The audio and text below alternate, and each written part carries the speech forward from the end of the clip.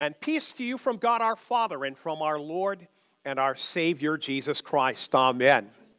And they were continually devoting themselves to the apostles' teaching, to fellowship and the breaking of bread, and to prayer. And they were continually filled with awe as many signs and wonders were taking place through the apostles. And the Lord added to their number daily those who were being saved. And this is without a doubt the very word of our God as it is found for us in Acts chapter 2. Well, once again today we continue the Great Commission season under the theme, Imagine Living as God's Saved and Sent Servants. So let me ask you right out of the chute, did you have any opportunities this week to tell the story in your own words? The story of sin and the story of God's grace. And if you did, I would encourage you to share that story with others so that the rest of us can learn from it and grow from it and be encouraged by your witness. Before I begin this morning, I want to show you a clip on the screens of something that we ran across this last week on the internet. Believe it or not, every once in a while there is something valuable there. And it really speaks about this young woman from FedEx, of all places, who literally is illustrating exactly what we're speaking about this Great Commission season, as taking opportunities in our everyday life to live as God's saved and sent servants. Now, the video quality is not the greatest, but the message is spot on. Let's take a look at it. I just had to pull over and say something real quick. As I'm delivering, I pull up to this house. The lady walks out because she's checking her mailbox for a newspaper. And I have 2 boxes for her, so we start walking up the driveway together. And she asked me if I had a happy holidays, and I was telling her how busy it was. I told her I had a really great Christmas and New Year's, and I asked her the same. I was like, how was your holidays? And with tears in her eyes, she said, it wasn't good.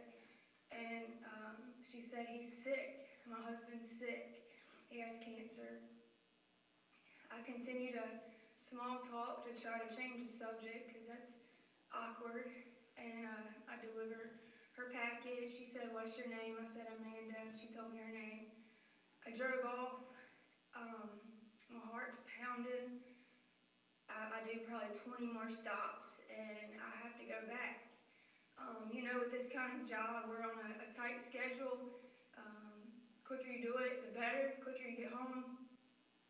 I stopped what I was doing. I went back to that neighborhood and rang her doorbell and asked her. She came down the stairs, and she had tears in her eyes. When she saw it was me, she smiled.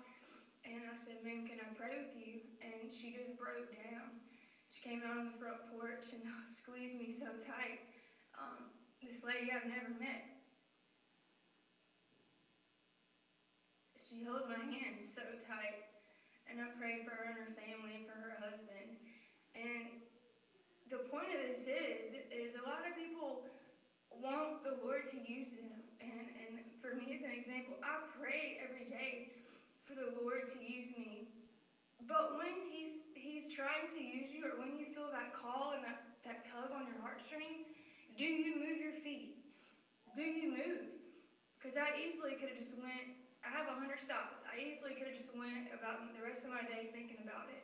So when you feel those tugs on your heartstrings, and you feel like you need to do this, stop and do it. You know what I mean? Oh man. That was like the most genuine hug I've received in a long time. And I just want to share that with you guys. If you're praying for the Lord to help and to use you in people's situations, when He is giving you a chance, do it. If not, you're gonna continue to think about it and regret it. So be sure you know what you're praying for when you're praying. I don't know, it made me sad, but yet it made my day. This lady was just so alone. But anyway, you guys have a good day. What a powerful example of exactly what we're talking about, living as God's saved and sent servant.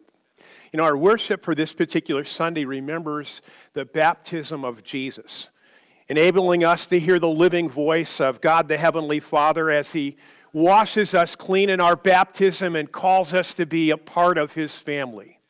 You know, I believe in our baptism, God is saying to us 100 times over, fear not, I've called you by name, and you belong to me. It's like Peter once said, once you weren't a people, but now you are the people of God, that you may declare the praises of Him who has called you out of darkness and into His marvelous light. Think about this. In your baptism, you belong to God. He has redeemed you. He has made you His own. What a miracle of extraordinary love. God, as Pastor Don said, has devoted Himself to you. I also think about our baptism, God personally calling us by name. You know, I grew up in a time where people would put these announcements in the newspaper.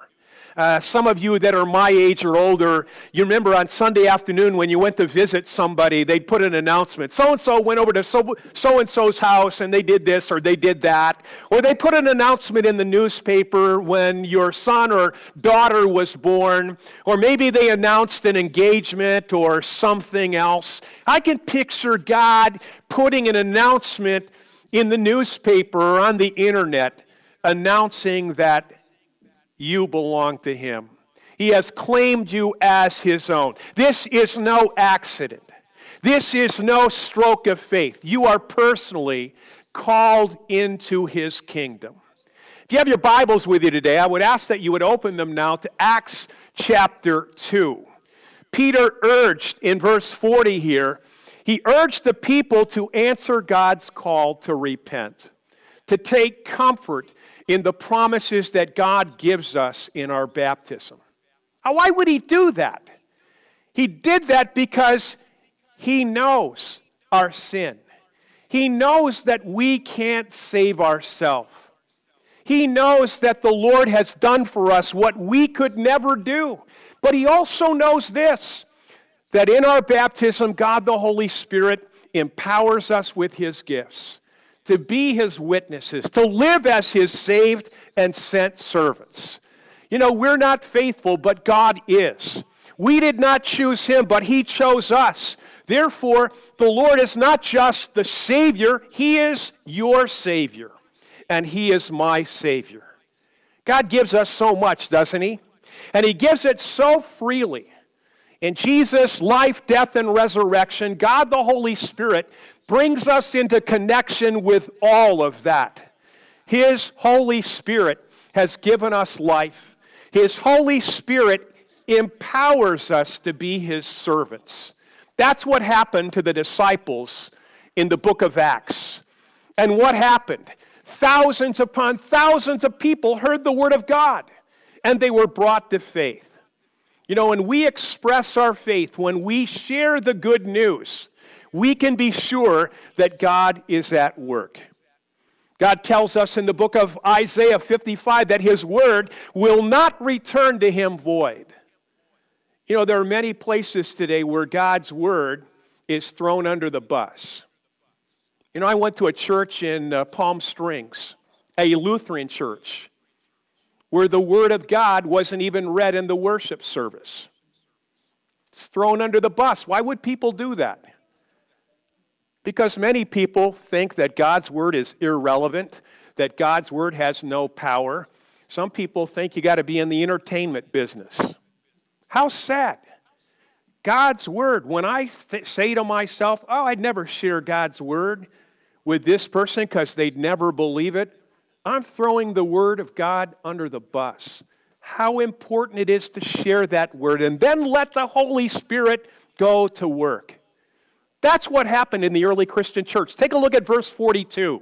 Here we read and find a great example that the early Christian church devoted themselves to the apostles' teaching, to fellowship with one another, to the breaking of bread, and even to prayer.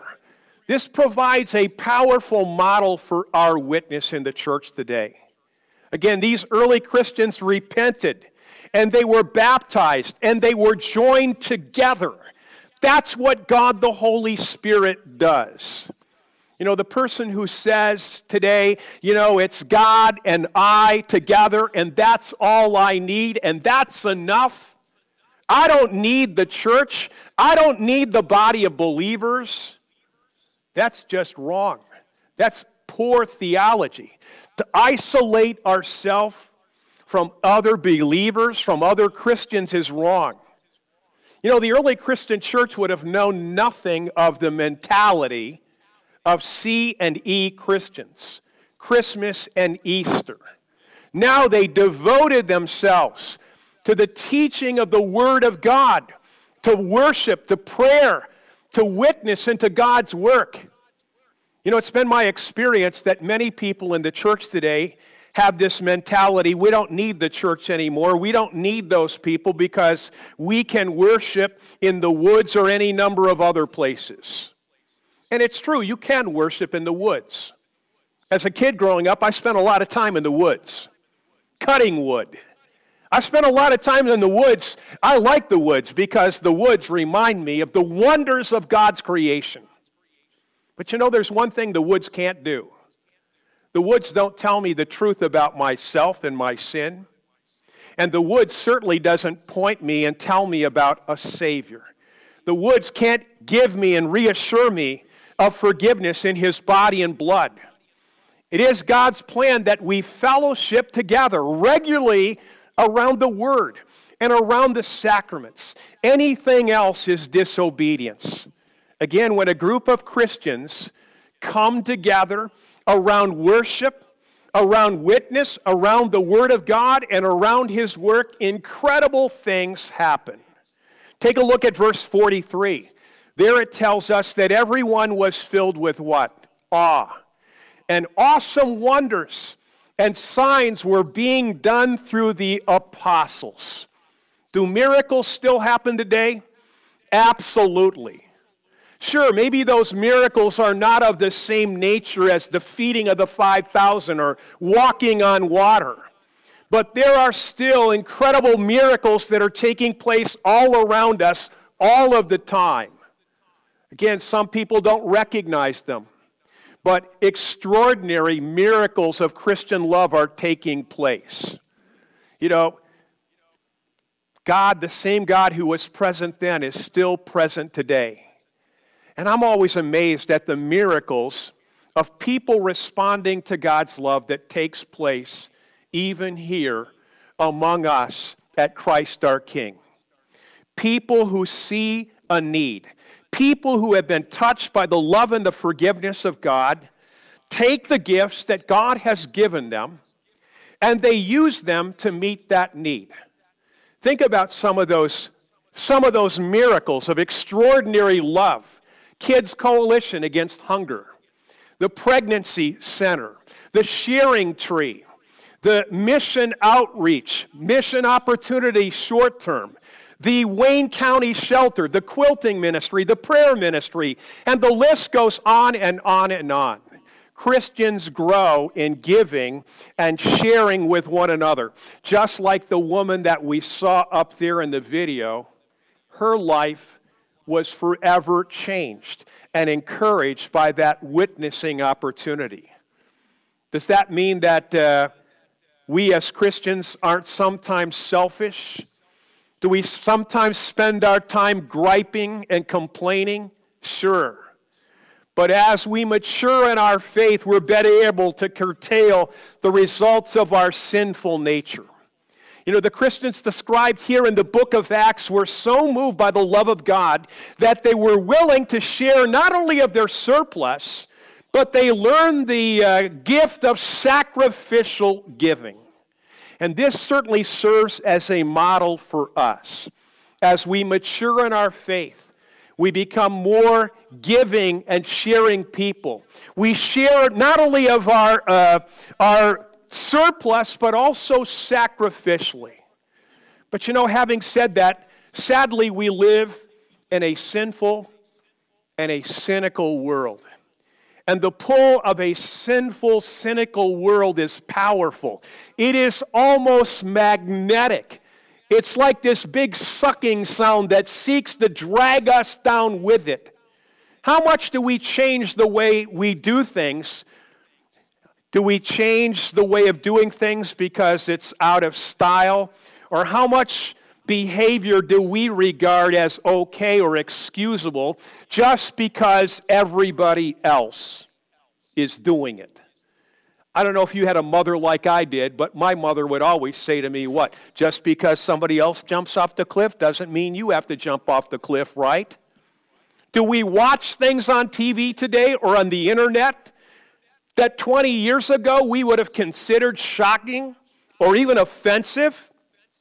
Do we allow the world and even our friends to influence us to do things that we know are not right or against the will of God? And do we consider parts of God's word to be irrelevant or even out of style? You know, when we cave into the world's thinking, we become a part of a deeper spiritual blindness in the fact that we too can become cynical and we can deprive others of hope. And when hopeless cynics get together to share their collective dissatisfaction with the world, isn't there a lot of that today? A collective dissatisfaction with the sorry state of the world, then what happens? They become communities that become malignant and cancerous as they seek to blame somebody. Somebody is to blame. They seek to find scapegoats, and they identify their enemies as every stranger has become suspect. The worst thing about this cynical attitude that we see at work in the world today is that it can rear its ugly head. It can rear its ugly head in our life to the point that we believe that God's church is incapable of doing anything. That God's church's best days are behind it, and that the only thing that can happen is the church will die a slow death. Now, I don't believe that for a single second. Why? Not because I'm a positive thinker, not because I'm a dreamer, but I know that the same God who is in charge of the early Christian church is the same God who is in charge today. The same God who was powerful then is powerful today.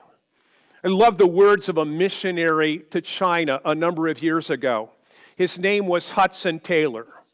I've often quoted his words, but they are so true. He put it this way: God's work, done in God's way, will never lack God's supply. And it's true. It's true. As Christians, we are to live under the guidance and the direction of the Holy Spirit. That's what the early Christians did. And one of the blessings they received is they had great joy and great gladness in their heart. You think that lady up there had great joy and gladness in her heart? Oh, absolutely.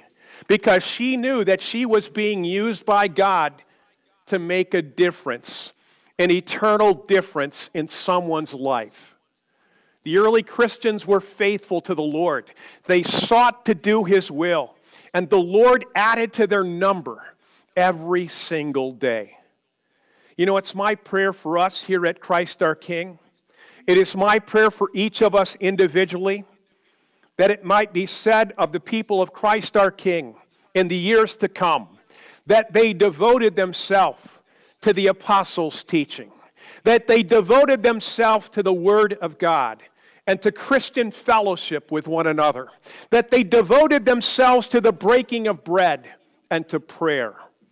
Again, remember, you are not just a member of Christ our King. I know that word member is a biblical term, but frankly, I don't like the term member, because membership in the world's way of thinking, membership has this kind of like I belong to a club or some kind of a thing like that. I'd rather have us think of ourselves as a disciple. The other day I was watching television, and I saw this quote on television. I don't even know what it was on. I didn't have anything to write with. So I grabbed the nearest thing to me, a box of my church envelopes, and I scratched this on the back of it. It's up there on the screen. Well, it's the next one.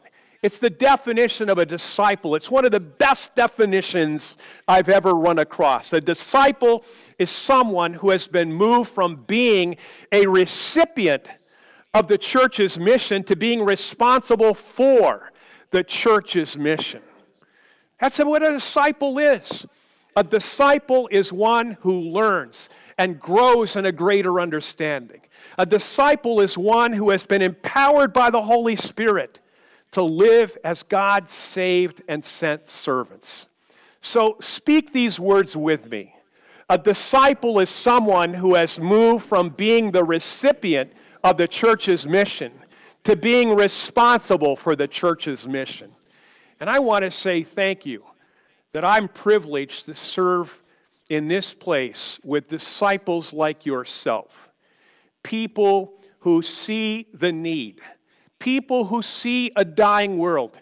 People who see a world where people who are lost and without Christ, and you're not content to sit around and do nothing about it, but you're empowered by the Holy Spirit to share the Word of God in your words as well as in your actions. Thanks be to God. Keep it up. Let's pray.